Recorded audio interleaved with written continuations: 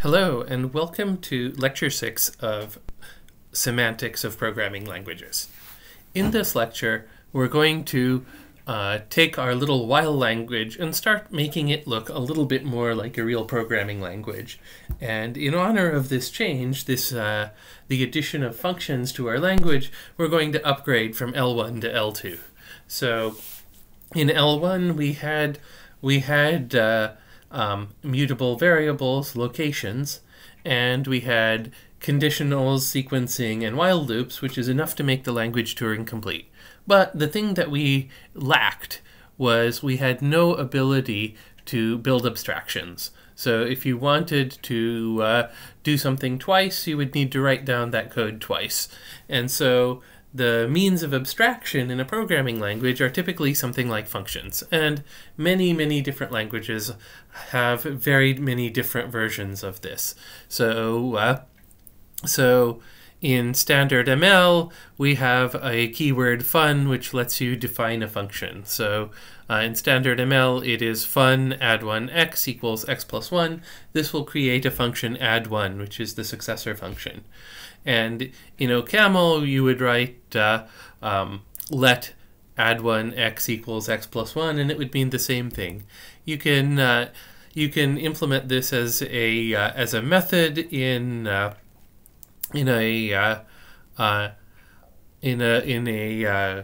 object-oriented language where you say, okay, I have a public int add1 function, and now I return x plus 1. And in basically every language that you can think of, both high-level like JavaScript or Smalltalk or Lisp, and low-level languages like C, C++, and Rust, you will find the ability to build abstractions. Even languages you've never heard of, like VBScript, which was Microsoft's competitor to JavaScript back in the day. Possibly even before many of you were born, it supported features like it supported functions. And so all of these languages have like slightly different notations for it. So for instance, in VBScript here, if VBScript didn't have a return keyword, to return a value you assigned to the name of the function. And this is the convention this is a convention it inherited from Pascal. Up here, staring at it, I'm not actually sure what language it is. If it were Java, you would need a return keyword, but this one doesn't have it. So,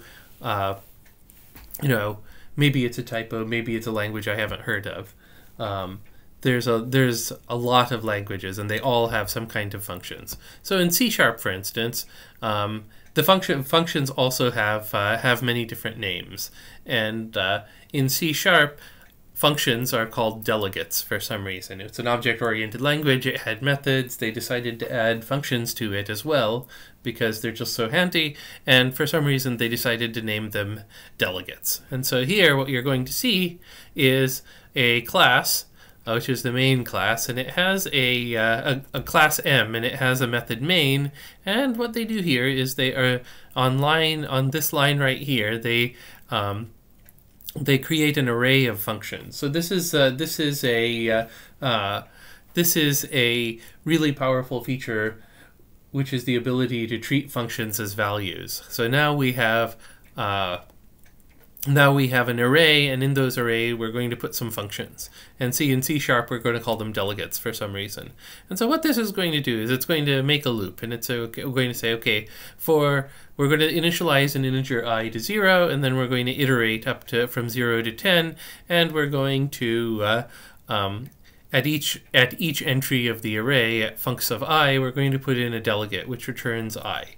And then, this is a little puzzle here. What we're going to do is we're going to say, okay, for each function in that list of functions, we're going to call the function, and then we're going to write the result to the console.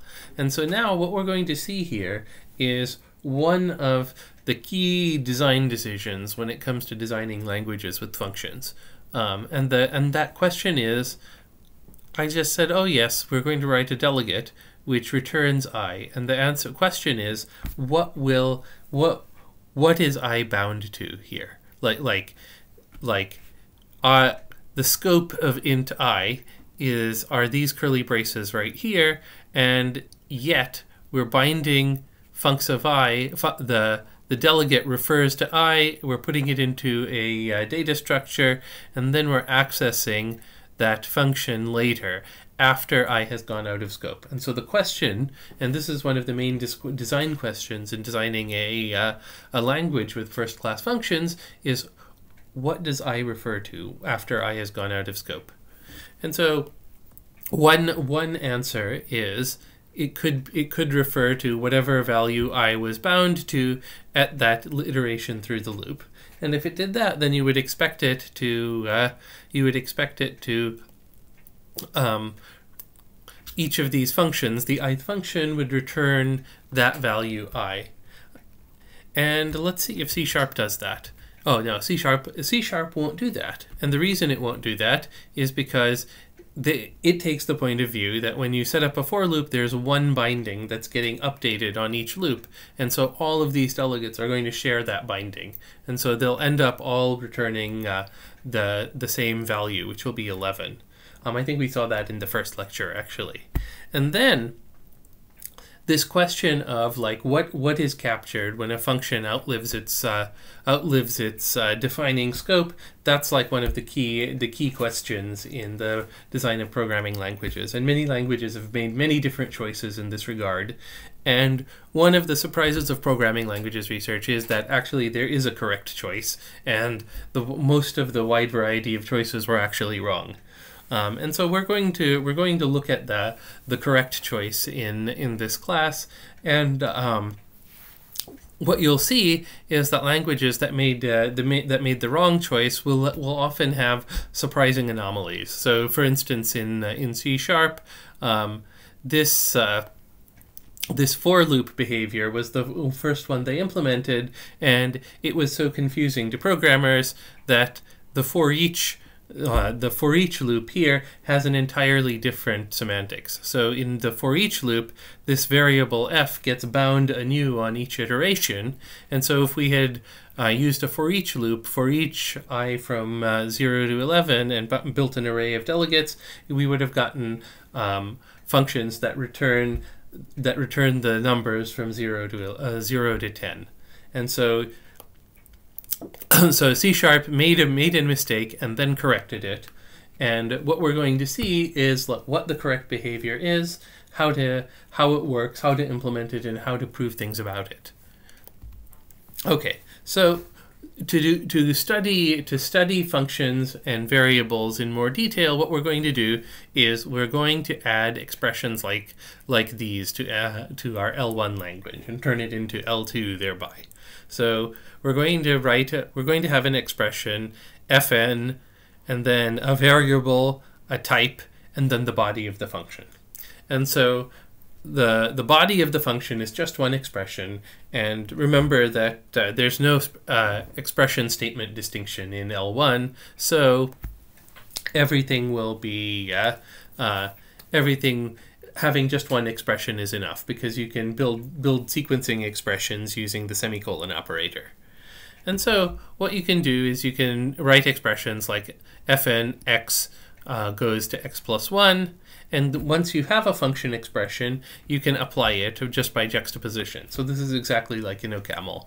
So we have a function expression, we give it an argument, and then it's going to do what you expect. It's going to substitute 7 for the formal parameter x, and then it's going to evaluate 7 plus 1, which will give you 8.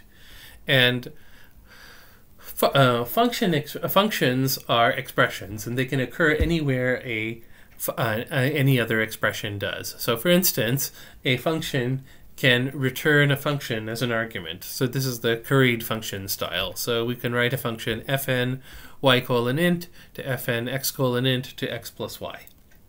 And similarly, we can say if you have one of these functions, fny to fnx to x plus y, and you apply it to one argument, you're going to follow the same principle every time. We're going to substitute 1 for the formal parameter y, and we'll be left with fnx goes to x plus 1, which is exactly the same as the thing up here. And the other thing you can do is functions are expressions functions are values, and you can bind them to variables. And so far in L1, we've restricted locations to only contain integers. And for variables, though, we're going to take a much more liberal view. We're going to say that a variable can be bound to any value. So that's why these variables all have a type annotation, :type. And we're going to give a type, we're going to include a type former int arrow int, which is the type of functions that take an integer and return an integer.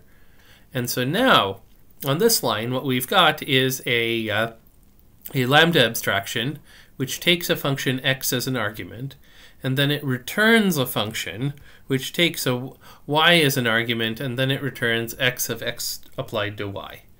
And so we have this higher order function. So higher order function means a function which takes another function as an argument, and it's going to return a new function as its result.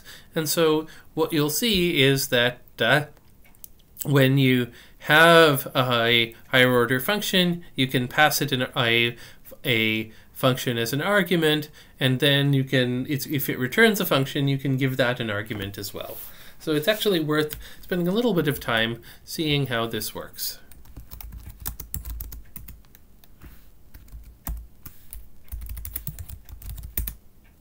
Okay, so what we did here was we said, okay, we can have to x plus 1, and you can see it's a function which takes an integer and returns an integer. And what we can do is we can give it an argument.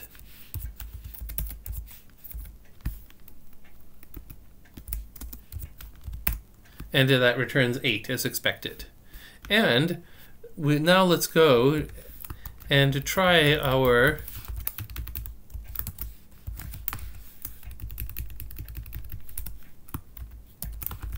Now what we can do is we can say, okay, if you give me an integer, what I can do is I can take x and apply it to x applied to y. So this is going to take this function x and apply it twice.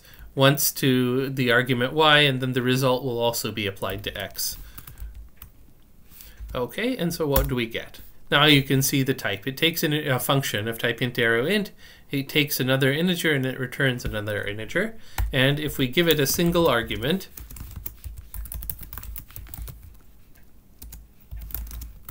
it's going to give us a function from integers to integers. And now if we, what did we do? If we give it a 7, let's see what happens. So what we expect is we're going to substitute z plus 1 and for x, and so we're going to call this increment function twice. So we should expect 9. Let's see if I'm right. And so I am. And so what we can see here is that this function takes 2 arguments. One is a function and one is a number, and because the type of this expression is int arrow int to int, what we can do is we can give the arguments one at a time by partial application, like you saw in OCaml last year. Okay, so this is how we expect functions to work. And it turns out that when you're doing things like proving type safety theorems, the behavior for functions that you saw in OCaml is the strategy that works the best. And language implementations often go through this cycle of they will make up a different implementation strategy, discover that they don't like it, and then go back to the lambda calculus style of variable binding. Okay, and so now what happens? So how do we add it to our programming language? Well, the first thing we have to do is we have to extend the L1 syntax. And so I said we're going to add functions and variables and applications to our language. Well, the most basic thing that we need are the variables. And we're just going to take the variables to be drawn from some countable set of names. So we'll call it x for the variable, big X for the variables, and we'll just say, okay, this has a bunch of names, x, y, z, and so on.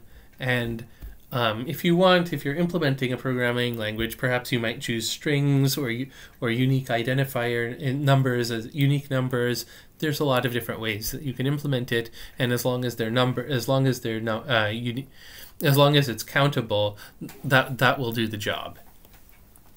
And then what we're going to do is we are going to add a new expression form, fn x colon t to e, and that's the expression that represents a function. And once you have a function, the thing that you can do with a function is you can apply it. You can take a function e1 and give it an argument e2, and that function application will be how we write this juxtaposition is how we write function application. And the functions bind formal parameters. And so the formal parameters are variables, and we can refer to variables by just writing down their name. And so these three additions to L1 will take us up all the way to L2. But we have added a new expression form for the language, and the question now is, like, what is its type? And so before in L1 we had 3 primitive types, integers, booleans, and units, and now what we're going to do is we're going to extend the language of types with the function type t1 arrow t2. And remember that t1 and t2 are both types, and so you can substitute any other type for t1 and t2. So you could have int to int, bool to bool, int to bool, and those are all types. And so that's how we get the higher order types as well. So since int to int is a type, that means int to int is a type, and int to int to int to int is also a type. So now we have like an entire hierarchy, infinite set of types. And however, we're not going to change what you can store in a location. For now, we're just going to leave it as locations still just contain integers. We'll look at changing that later on, but not yet. We're going to add functions to our language first, and then we'll see how we can make further extensions. Okay, so now the first question that we run into is we are allowed to write fn x arrow e. So what happens if we do it twice? And so if you wrote fn x colon int to fn x colon int to x plus 1, what should happen? And there's actually several possible choices here. And this is a case where there are several valid choices, and none of them are especially problematic. One choice that Java makes, for instance, is that if you have a variable in an outer scope, you can't redeclare it in an inner scope. So in Java, if you declare an integer variable y, then in a later scope, you can't redeclare the variable int y. And they'll say, no, you're trying to shadow this outer variable y, and that is not allowed. However, in ML, that is allowed. So there's nothing stopping you from doing something like fn x int to fn x int to x plus 1. And so here, this is now a function that takes 2 integers as arguments, 1, 2, and both of these formal parameters are named x. So the question you might ask is, well, which one does this usage refer to right here? So we have an x here, and does it refer to this one or that one? And the rule chosen in functional languages like OCaml and SML is that the inner one, you always refer to the innermost scope, binder. And so that means that if we wrote 7.1 here, so we give it both formal parameters, this thing is going to return 2 rather than 8. But Java says, well, there's a good chance of it being confusing, so we're going to rule it out. And both of these choices are valid, and we'll see very shortly why both of these choices are valid. And the reason is that fundamentally a formal parameter is a formal parameter. Like it's a placeholder for a value. So the the variable name in some sense doesn't really matter. So what we inside in an expression f(x) colon t arrow e, the x is a binder. It says this x, any x you refer to inside of e means this x right here. And so the inside the body of the expression e, what we mean is that anytime you see an x that isn't shadowed by a nested fn x colon something, all of the x's that you see all mean the same thing, the same formal parameter of the function. So if we write an expression like fn x colon int goes to x plus x, what we mean here is that whenever we pass an argument to this function, it's going to use the same the argument twice. The argument will be copied once in this occurrence and once in that occurrence. So if we write fn x plus x and we give it 6, we're going to get 12. And that 12 occurs because the 6 gets referred to twice. And so the formal parameter tells you how to use the arguments given to the function. And the point is that the formal parameter is just there as a placeholder. This is why we call it a formal parameter. It's not a real argument. It's a stand-in saying when an argument is actually supplied to the function, this is where I'm going to route all the values given to this function. And so because it's just a placeholder waiting for a value, it doesn't matter what variable we used for the formal parameter. We should be able to change the formal parameter however we like and still get back the same function. So here I wrote fn x goes to x plus x, and if we change x to y, we should still get 12. And furthermore, we want fn x goes to x plus x and fn y goes to y plus y to be totally indistinguishable. So the expectation that we have as programmers is that if we change the variable names in our program, then the meaning of the program doesn't change. It should compute the same value. And so this is what is meant by a formal parameter. It's a stand-in for something else, and because it's just a stand-in, you should be able to change it to anything you like without changing the meaning of the program. And so you've already seen this come up in mathematics classes you've taken before. So for instance, in integrals, you might say, okay, well, I'm going to integrate the function x plus x squared from 0 to 1. And that is exactly the same as saying integrate y plus y squared from 0 to 1. And so all we've done is we've renamed x to y, and because all that's happened is a change of variable names, these two things are exactly the same as before. And it's not just in integrals and lambda calculus that you see this. You even see this in arithmetic. So, you know, if you write a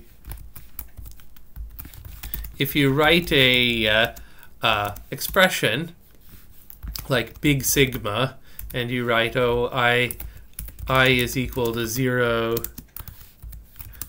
to 100, and you're going to add up the numbers, this thing is exactly the same as adding up the numbers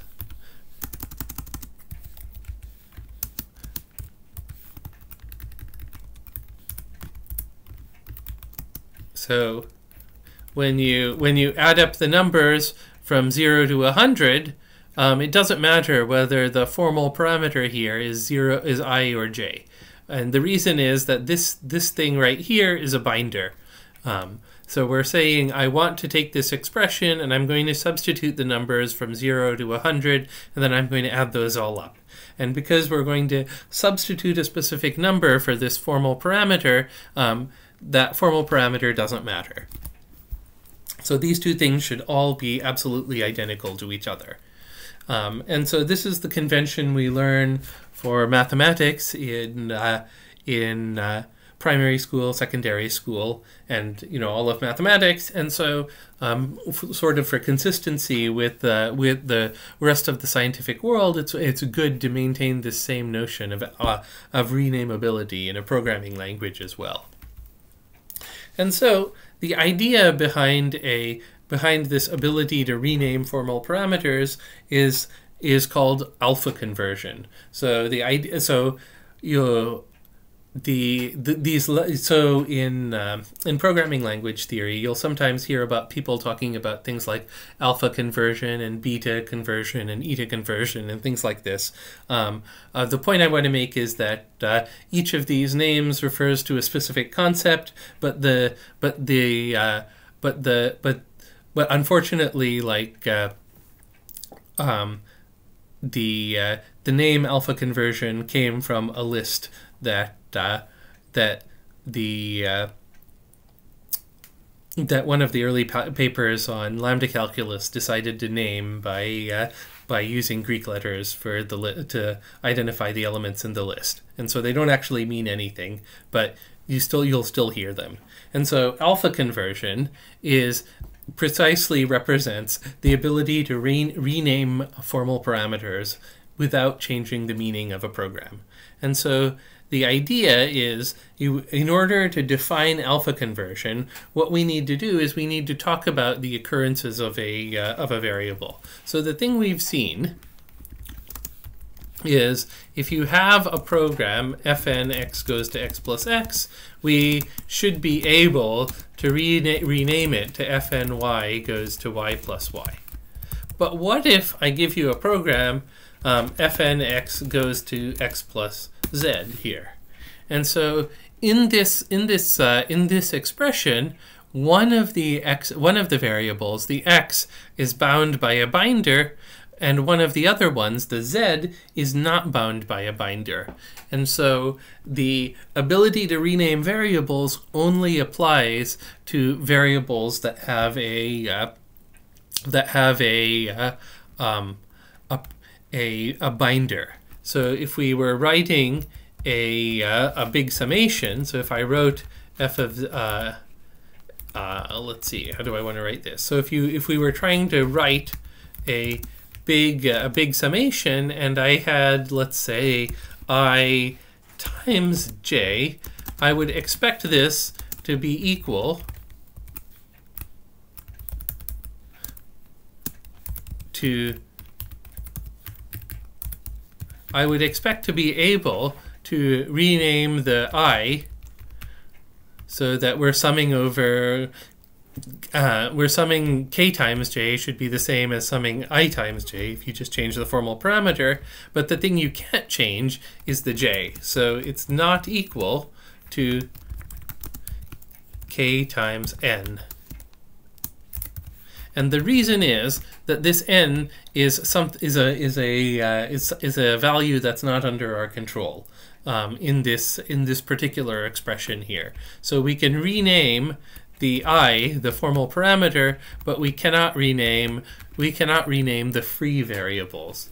And so the same thing happens in a programming language. So in this expression right here, the x is a bound variable, so it occurs bound, and this z is a free variable. It doesn't have an enclosing binder in the expression. And so to semi-formalize it, we can say that an expression is free if it does not occur. An occurrence of x is free if it does not occur inside the scope of a binder. So if you have an expression 17, well, this doesn't have any free or bound variables. In the expression x plus y, both x and y are free. In the expression fn x int goes to x plus 2, this thing has no free variables because this x is bound. And over here, when we have fn x goes to x plus z, then the x is bound and the z is free. And so the x is bound because you can look and see that it's occurring inside of an fn x. And so now, if you have an even more complicated expression, say if y, then 2 plus x, else fn x int goes to x plus 2 z, well, the variables z and y are obviously free, but then there's a question of x. Is x free or bound? And the answer is both. So this occurrence of x is free because there is no enclosing fn, and this occurrence of x is bound. So whether a variable occurrence is free or bound is not a property of the whole variable. It's a property of the occurrence, where in the term it occurs. So x is bound right here, and x is free right here. And so now that we have this notion of what a free variable is and what a bound variable is, we can use it to formalize alpha conversion, so the ability to rename formal parameters. And so you can see here that this is like, the basic mathematical trick, where we have an idea that we want to formalize, which is that we want to be able to rename formal parameters, but before we can get to the thing that we actually want to do, we have to formalize some more primitive concepts. And here, the thing we're defining is whether a variable occurrence is free or bound. And so the way that you can think about it is that whenever you see a variable, you can draw an arrow from, if you can draw an arrow from the variable to its binding site, then you know it's a bound variable. And so in this first expression, we have a target we can draw a line to, so it's obviously a bound variable. And in fn x goes to x plus z, we can draw a line from the occurrence to the binder for x, but there's nothing that we can draw a line to for z. And this kind of backwards pointer, this kind of backwards pointing means that the same binder can have multiple arrows pointing to it. So if you see fn z goes to z plus z, both of these occurrences point to the same binder. And so this is how you can think about the idea that when you pass an argument to a function, if you use the formal parameter twice, the argument will get used twice. And so now you can see that, this pointer structure is exactly the same for fn x goes to x plus z and fn y goes to y plus z. And so now we can start to think, oh, okay, well, perhaps this pointer structure is the thing that's characterizing whether two expressions are the same up to renaming of the bound variables. And so in order to formalize our convention, what we're going to say is that whenever we see an expression fn x colon t to e, we are allowed at any time to replace the binding of x and all occurrences of x that are bound by that binder by any other variable.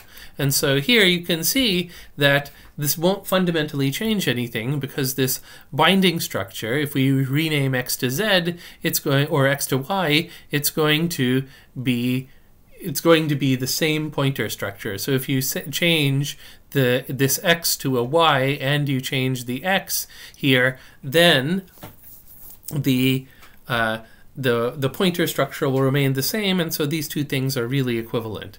And if you have an expression where there are multiple binders for the same variable, the pointer goes only to the innermost enclosing x. And so what this means is that if we change x to y here, this one won't change, because we only change all of the occurrences that point to this x. And so what we have is, so if we have fn x goes to x plus 1, we think, okay, well, we should, if we rename the outer to y, this will be the same as fn y goes to fn x to x plus 1. And the reason for this is that well, the reason we don't change this x is because its binder is this occurrence right here. And so this expression, these two expressions are the same because there are no occurrences of this corresponding to this outer binder. And so we could change this to z, and this is the same, and that's the same as leaving the outer binder unchanged and changing just the inner one. So all of these variations are deemed to be identical, and the reason they're identical is that this pointer structure of where each occurrence is linked to its binder, that doesn't change. And so the idea is that we're thinking of the syntax not as purely as abstract syntax trees, but as sort of abstract syntax trees with pointers inside of them. And so the idea is to define abstract syntax up to alpha conversion is that what we're going to do is we're going to say that we're going to start with, the sort of the basic abstract syntax trees. So what we want to establish is how do we set up our syntax trees and understand them so that fn x goes to x plus z is the same as fn y goes to y plus z, but these two are not the same as fn z goes to z plus z. Okay, well, to understand that, what we're going to do is we're going to start with the basic abstract syntax trees for these three programs. So for fn x goes to x plus z, we're going to say we have a function node in our syntax tree with an x in it, and it's going to the functions contain an expression, so it's going to have a sub-abstract syntax tree, and that sub-abstract syntax tree is going to be the AST for x plus z. So we have a plus and two subterms, x and z, and variables are sort of the base of the B and F, so they don't have any subtrees of their own. And so for fn y goes to y plus z, we'll have a fn y arrow and then a similar syntax tree, plus y z. And likewise for fn z goes to z plus z, we're going to have a syntax tree where you have a plus and then two z's. And now what we can do is we can add the pointers. So from each x, we're going to add a pointer to the nearest enclosing binder for that variable. So for this x, we're going to add a pointer to the binding site. And so for this y, we'll add a pointer to the binding site y. And then what you can do is you can say, let's remove, so once we have the pointers, we don't actually need the variable names here. So the reason we used a variable name was to connect the occurrence to the binding site. And if we actually have a pointer in our hand, we don't need the variable anymore. And so now if we remove the names of the binders and their occurrences, we'll get a tree fn dot int arrow, and now we have a plus, and on the right we have a z, which is the free variable, but on the left, instead of an x, we just have a pointer back to the binding site. And now what you can see is that this tree and this tree are the same. So fn x arrow x plus z has the same binding tree as fn y goes to y plus z. So once we add pointers to the binding sites and erase the names of the occurrences, we're going to end up with exactly the same tree. And on the other hand, though, if for the fn z goes to z plus z, both of these locations will have occurrences will have a pointer back to the binder. And so now you can see that these three trees, two of them are the same. This one and this one look the same, but these two are different from this tree. And this is exactly the notion, this sort of formalizes exactly the notion of alpha convertibility that we want. So what we've got is, well, if you renamed this formal parameter, you could get the same as, you could get to this one because you could take any binding tree with pointers and put variable names back in. So we could take this and say, okay, I want the formal parameter x, and now I'll find all of the occurrences that point back to here, and I'll put an x there, and then you get this one. And you can also take this very same tree and put a y here and replace all of its occurrences with a y. And now you'll get both of these two trees again. And so now we have the syntax tree, which represents, the syntax tree with pointers represents abstract tree up to renaming, up to alpha conversion. And so for more complicated examples, so if let's look at a slightly more complicated example. So what we are going to say is if you have two variables, fn x int goes to fn x int to x plus 2, that should be the same as fn y int goes to fn z int to z plus 2, but this should not be the same as fnz goes to fny to z plus 2. And the reason is that this z points to this argument, and over here, this z points to that argument. So here we've swapped the two, the names of the two formal parameters. And so we would expect the syntax trees with binding to be exactly the same. And so if you follow this procedure of making a syntax tree and then drawing a pointer from the occurrence to the binding site and then erasing the names, you'll find that these two expressions here, the fnx goes to fnx goes to x plus 2 and fny goes to fnz to z plus 2, these two will both have this tree. Whereas this one over here, where we have fnz to fny to z plus 2, that is going to have its occurrence point to the first argument. And so these two trees are different, and so therefore they are not alpha equivalent. So we can judge the ability, so this sort of gives us an algorithmic way of deciding whether two terms are equivalent or not. And now if we add applications to this language, nothing too much will actually happen, because application from the point of view of a syntax tree is just the same, is just a binary operator, exactly like things like addition. So what we'll see, so the way we'll draw it is in our concrete syntax, we just write application by putting two expressions next to each other, and in our abstract syntax, we'll add a node in our syntax tree for application. And what we're going to do is we're going to say we're just going to write an @ sign, and you can think of this as A for apply. And so we're going to say, okay, for this function fnx to x, we can draw a little syntax tree for it. We have the function node and an occurrence pointing back to the binding site, and in here, with a slightly more complicated expression, we have fnz goes to fny goes to zyy. What we can do is we can say, okay, well, down after we have the two layers of lambda abstractions, and then we're going to have a nested application. So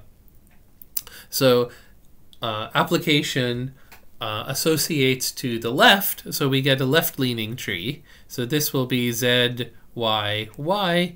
And after we add pointers and erase the names, this z will point back to this function argument, and then both occurrences of y will point back to the second argument to the function. And so the graph looks a bit complicated, but really the way to internalize this is just to draw some syntax trees for functions, add the arrows, and then erase the names, and then you'll see how all this arises. So one implementation technique for these pointers is something called de Bruijn indices, and de Bruijn indices use an interesting representation of these pointers. So I said, when we drew these pictures, I said, oh yes, you can have a pointer from an occurrence back up to its binding site, but how do we actually implement those pointers? And so one way you can represent these pointers is by the number of binders that you have to cross to get to the binding site. So here, if you have a function which takes 2 arguments, and you refer here to the inner binder, we can just write this is a variable, and it's going to refer to the 0th binder. So we have a binder 0 and a binder 1. So we're computer scientists, so we're going to number these binders from 0 to n minus 1. If you have n binders on the path from an occurrence up to the root. And so here, what we're going to do is you can think of this as the function fn x goes to fn y goes to y plus 2. And if you draw the tree for that, you're going to have a binder, a variable occurrence that points to the inner binder. And if we've erased all the binder names, one way you can identify the binders, you can say, well, there's a path from this occurrence back to the root of the syntax tree. And you can identify the binding site by counting the number of binders that you cross before you get to your own binder. So here, if we are pointing to the inner argument, the second argument, we don't cross any binders, so we have a 0. And if we want to point to the first argument, we have to, in the syntax tree, cross the binder for the second argument before we reach the binder for the first argument. And since we cross one binding site without using it, we can write v1. And so this representation was invented in the 1960s by a mathematician named de Bruijn, and it turns out to be quite a good representation. And it's also ends up being closely related to how you compile functions to machine code. So if you think of, in C, when you pass arguments, you push them onto the stack. The de Bruijn index is what slot stack you have to get to. So here, if you have an argument function with 2 arguments and you refer to the second argument, that's going to be on the top of the stack. Whereas if you refer to the first argument, you've pushed 2 arguments onto the stack, so you're referring to the thing that's not on the top of the stack, but one below. And that's exactly what this number is. Okay, so de Bruijn indices are a really good implementation technique for working with terms up to alpha equivalence, but it turns out to be very difficult for humans to read. You have to draw these graphs, and then once the graphs are drawn, you have to stare at them for a while. And it's still useful to be able to work with variables.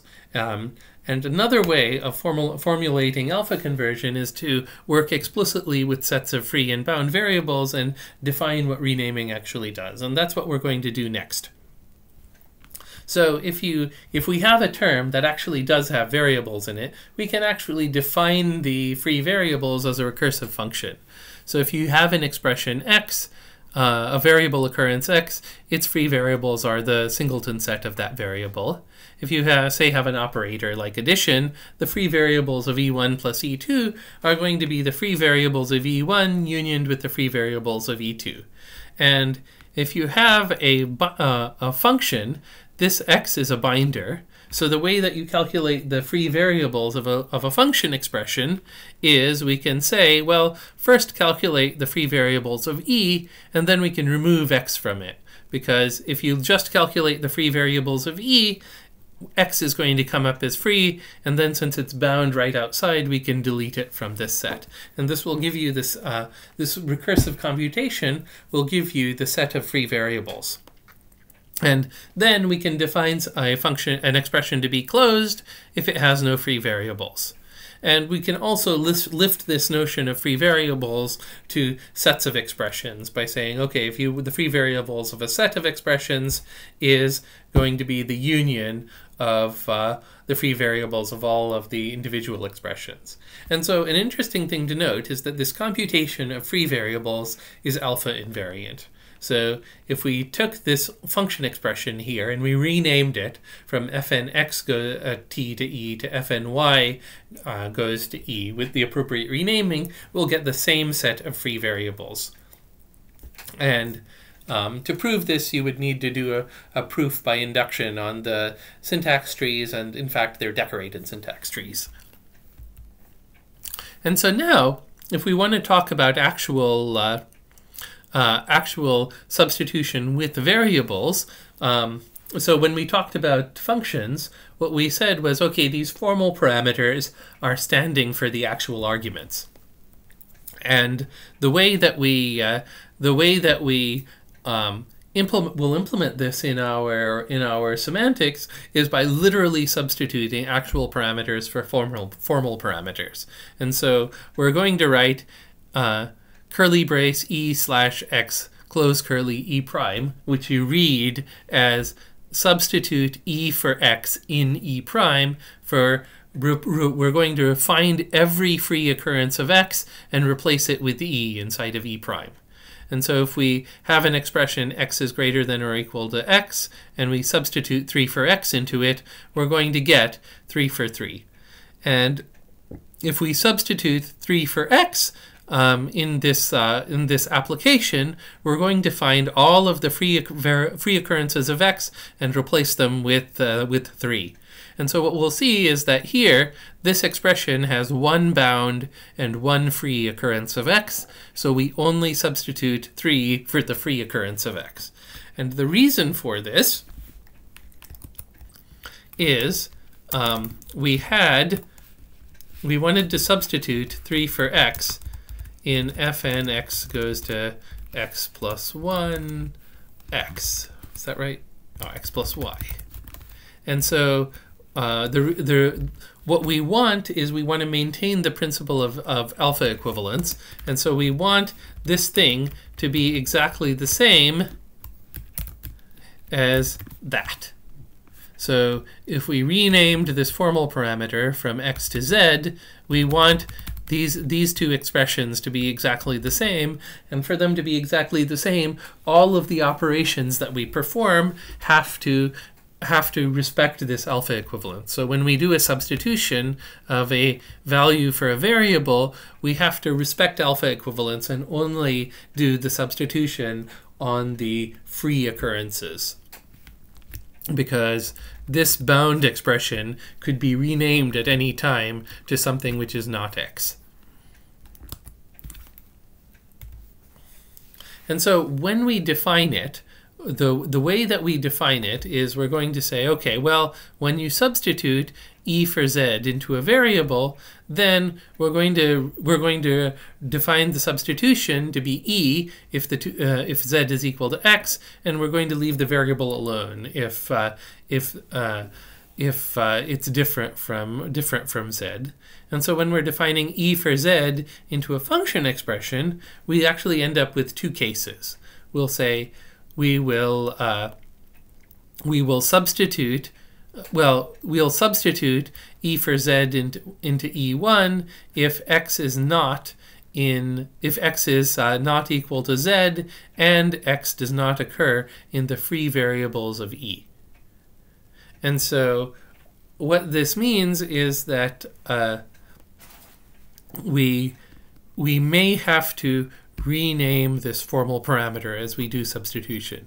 So if x occurs inside of e, then we have to be careful. So here's an example. So if we're substituting the expression 2 plus x for the variable z, and we're substituting it into the function fn x goes to x plus z, if we try to do the substitution naively, what will happen? So